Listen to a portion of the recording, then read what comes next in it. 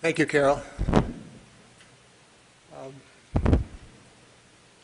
If the discussion tonight is Shanghai and its tall buildings, it inevitably will be focused upon the urbanism that those tall buildings create. And to talk about urbanism, at least in our experience in China and Japan, I have to really first talk about this man, Minoru Mori. He is the president of Mori Building. Mori Building was started by his father, who was a professor of economics at Yokohama University, and came to Tokyo and started building buildings. And in the end of the 80s, based on the value of Tokyo real estate at that time, he was considered the world's wealthiest man. His son never said a word in any of the meetings that we held with Mr. Mori Sr. For perhaps 2 or 3 years when we met with him. His father met us in traditional kimono and was 93 years old or 95 years old at the time we were working with him. And his son sat silent. But this man has led not only the Roppongi Hills development in Tokyo, but also the World Financial Center, Shanghai World Financial Center. And I consider him to be the most brilliant urbanist that I have been exposed to. I think he has a greater understanding of what really makes a city a dynamic, vibrant place, certainly than any other developer that I have worked with. He's standing in front of a model of Tokyo. He had someone ride around on a motor scooter in Tokyo photographing the facades of every building. And that model contains the facades of every building in Tokyo. And he built this model specifically to compare it to the density of Manhattan, because he was on an advisory commission in Tokyo, and he was convinced that Tokyo needs to become denser. And based on Manhattan's model, he was going to try to prove it to everybody. His passion is for the urban development, particularly in Tokyo, to allow for a complete range of lifestyle activity. The amount of time that's spent commuting in Tokyo for him is anathema. He wants to return people to the center of the city. And his development occurs with an extremely focused philosophy in mind. The first buildings that his father basically did are what they called the numbered buildings. They all have numbers and they're all individual structures. Then he started to go through the Hills series. This Roppongi Hills, which I'm going to show you here, is part of. And now he's on to a third philosophical concept, which tries to develop very much of all of those functions that require minimum light. He plans on planting below gigantic landscaped areas. He's very influenced by Le Corbusier. He has the largest collection of Le Corbusier drawings and art objects of anybody in the world. And so this is a man who can teach us all a lot, and he certainly has taught us a great deal. I'm going to show you Roppongi first, mainly to justify what I've been saying about him as a visionary. Because Roppongi, as opposed to Pudong, has a tremendous urban vitality. And yet the architecture in Roppongi, by our own admission, is perhaps not nearly at the level of we believe, the World Financial Center. But the buildings in their interaction with each other create such a dynamic that it isn't really the architecture that is important, but it's really the vitality of the urban experience. And this Mr. Mori understands probably better than anybody else on how to place very heterogeneous these seeming functions together in such a way that they create this great urban stew that sort of generates vitality. We started this project with him with a massive building, which was going to be sort of the economic workhorse for the Roppongi development, a 60,000 square foot office tower. And we decided that we wanted to be able to create it in a way that was connected to characteristics of the historic past. If I can, whoop, wrong one. And this shows the sort of the mix of pieces. You can see this, the central tower, but a whole series of pieces. I guess I can't really point to this. Is there a pointer on here? Yeah, there is. Okay. Can you show me how to?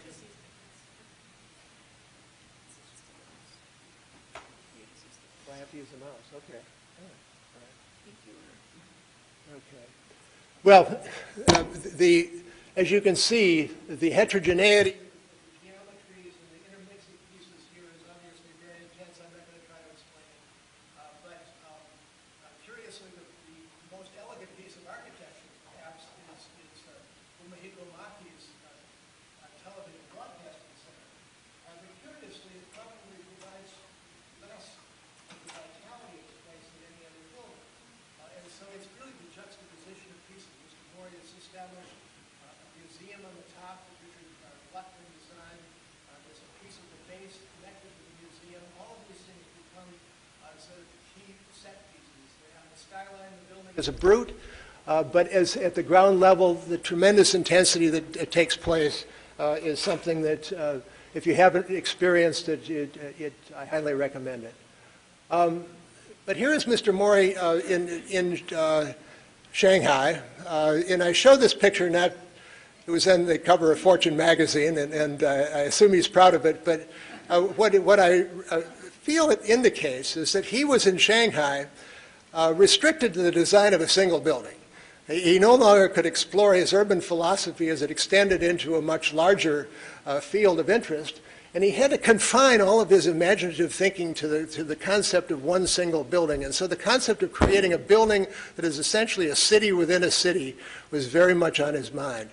Mr. Mori, I've always said, is somewhat like the P.T. Barnum of development. I mean, he really understands what pleases people. And those are the ingredients that he wants to include in his buildings. Oh, I keep pressing the wrong one here. Okay, so this circle, as you can see, the bottom portion of it, which is essentially to the east of the Hangpo River, is an area called Luzhezui. Now, Luzhezui is part of Pudong. Pudong is a much bigger area, but the Luzhezui area is where the high-intensity development of tall buildings has taken place. The planning for this started in 1990 in China. You have to recognize what the purpose of all of this is. It was intended as a financial trade zone. It was intended to bring in international investment into China to connect China to the world. And of course, Hong Kong has always been connected internationally, but Shanghai was to represent another sort of link to the outside world. And all of this investment was to be then placed into this extremely confined area in Luzhezui. And when they started the initial designs, they invited 7 or 8 different countries to submit master planning concepts for it. And then ultimately, the ideas for Luzhezui were developed then as a distillation from the variety of submissions that have been made.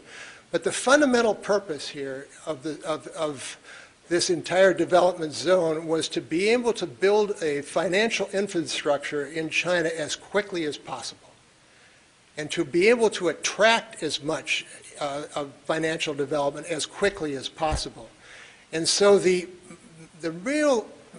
think the real emphasis behind this was to place the fewest restrictions on the individual entities that were coming in to create the development. And the first, this particular master plan was developed. There are 80 tall buildings here, the lowest of which is 40 stories in height. And this was the master plan that had come about as a result of that 2-year process starting in 1990. There are 3 tall buildings at the center of all of this, right in here. And the tallest of these was the building which is the subject of our discussion tonight. Now that has subsequently been revised. The first of the 3 buildings was built by the Chinese government. That's called the Jinmao Tower. The second was built by Mr. Mori, and the third then was initially intended to be the lowest of the 3 buildings. It is now the tallest of the 3 buildings, and I assume that there's a level of nationalism involved in the desire to have the tallest building being built by the Chinese government. So when we first started, when we first went over to Shanghai, this is the landscape that we looked at. It was dominated by the Oriental Pearl TV Tower, which was at the time the tallest building in a structure in the world.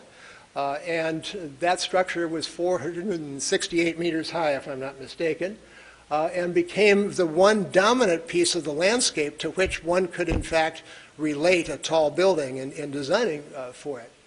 Now, when one designs in China, how does one design a super tall building?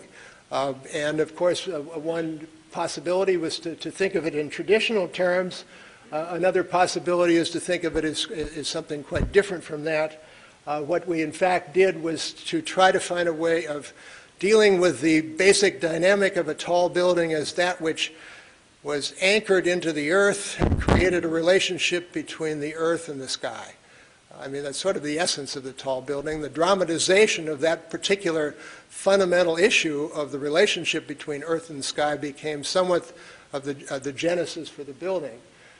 Ancient Chinese represented in their burial tombs, they represented the earth with a square prism, and as you can see, the horizontal striations of dark stone, and the heavens they represented as a circular disk of light stone.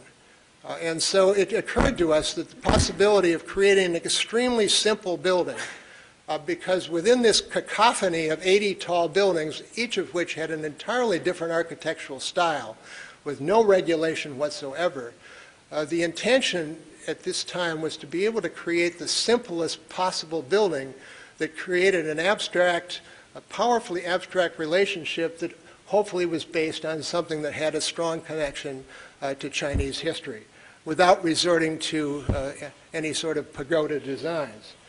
So that brought about then the transformation of as at the top you can see the, up on top here you can see the square prism, and that's, I did it again. That square prism was interacted by a series of sort of cosmic arcs. And the carving of that prism into the form you see at the bottom was the basic idea behind the building itself. So when we talk about the building being a relationship between the circle and the square, it is really the diagram on the right-hand side. Those are the circles. That is the circle, this cosmic arc cutting through the building that would form the genesis of the building.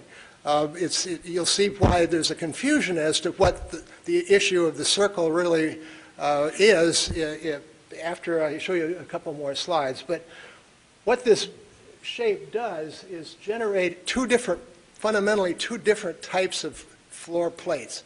One is basically a square, which is ideal for office space, and the other is basically sort of a lozenge shape, which is ideal for hotel space. And we have two fundamental programmatic components. We have a hotel at the top, we have at the base of it office structure. There are many other components as well, but those are the two fundamental driving geometries. This building was presented to the Chinese authorities in 1993, I believe, Josh, if I'm not mistaken.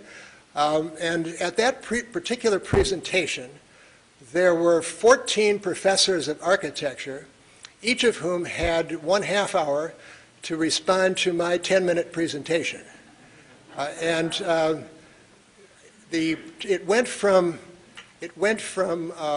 Chinese to Japanese to English, so my ability to really get the essence of the criticism was somewhat diminished, but nevertheless, the first presentation, I thought it was going to get this all off to a great start.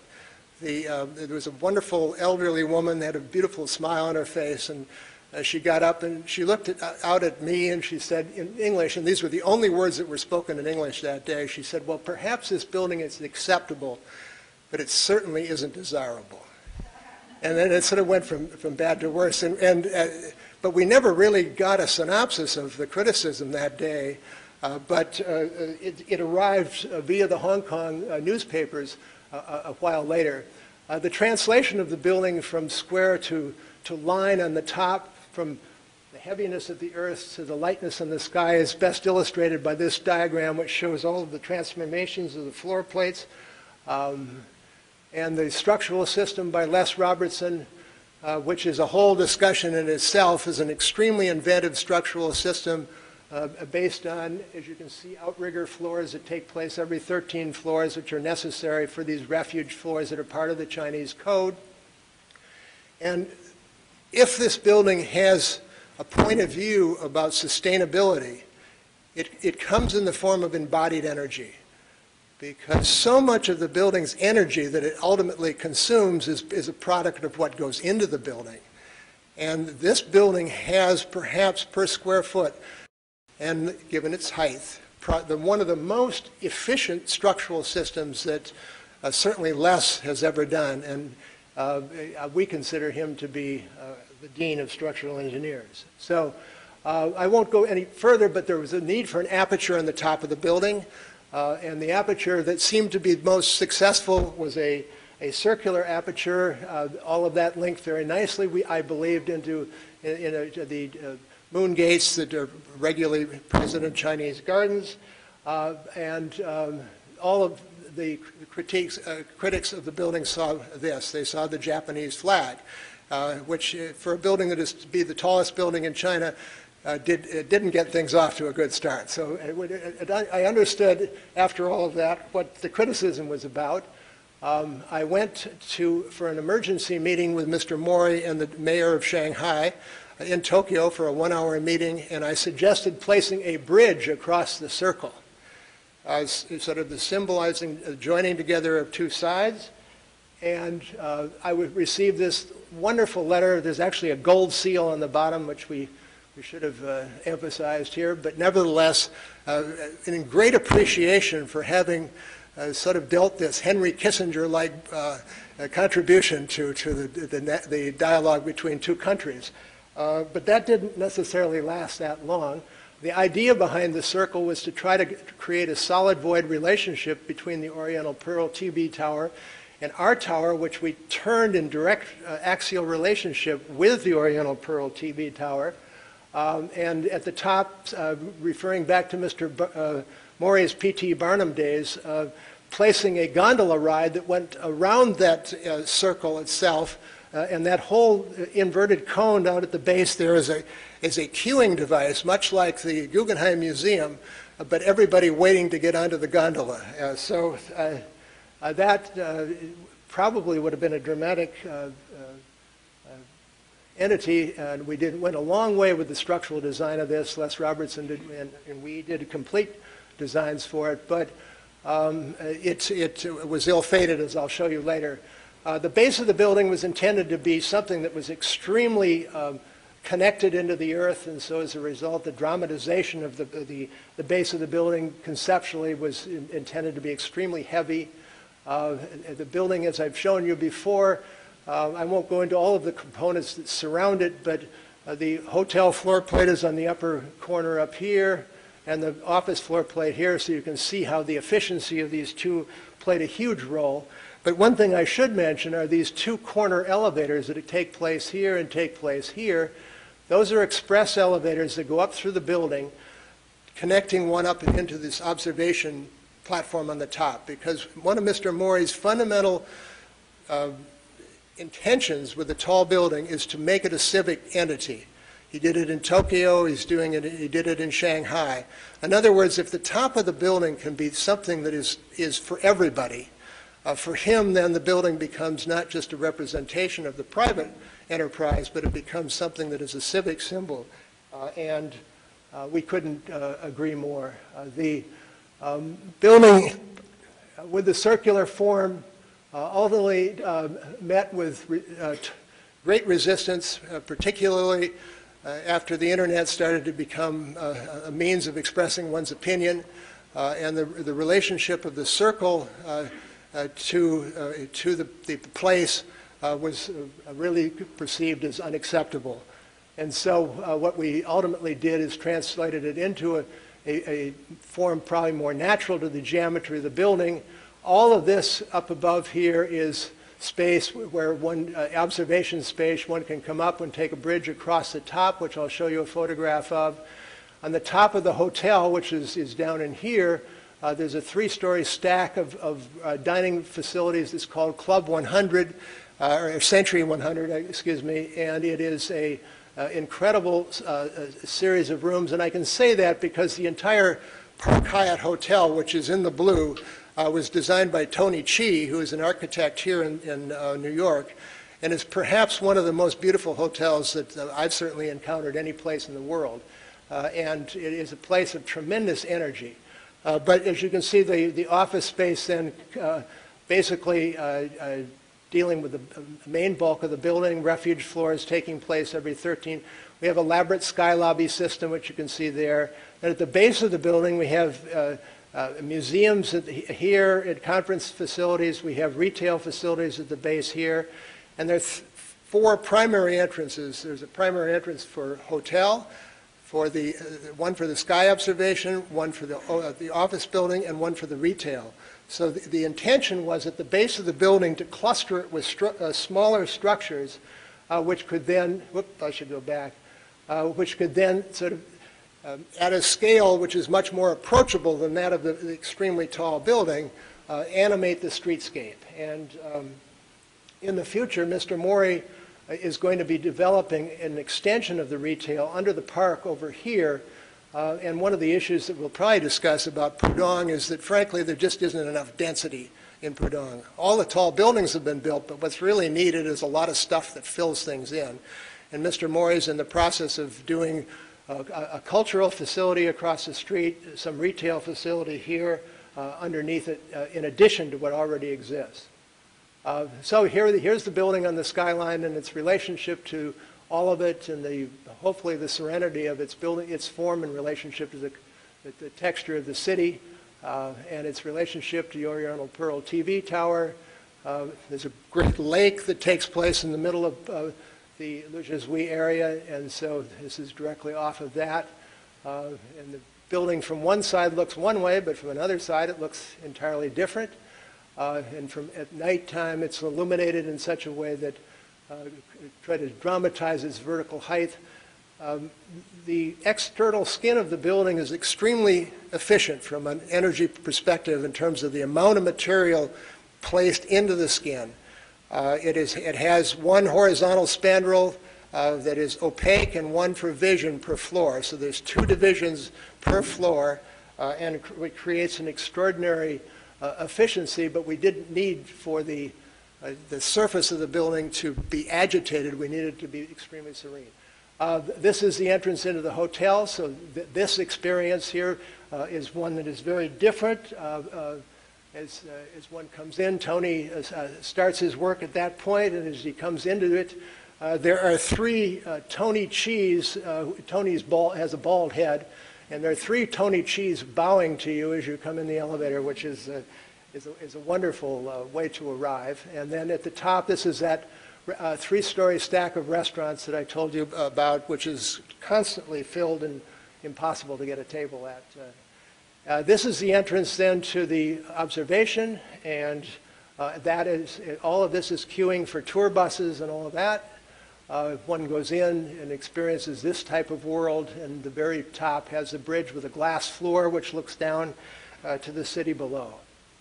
Then the entrance to the office lobby, and the office lobby has an interesting and rather curious 2-story condition presently, because there is anticipated a bridge system for the entire Luzhezui area to connect all of the buildings, and this building has anticipated the bridge system, but if you, in fact, go to these doors and make an attempt to walk out, you're not going to be successful.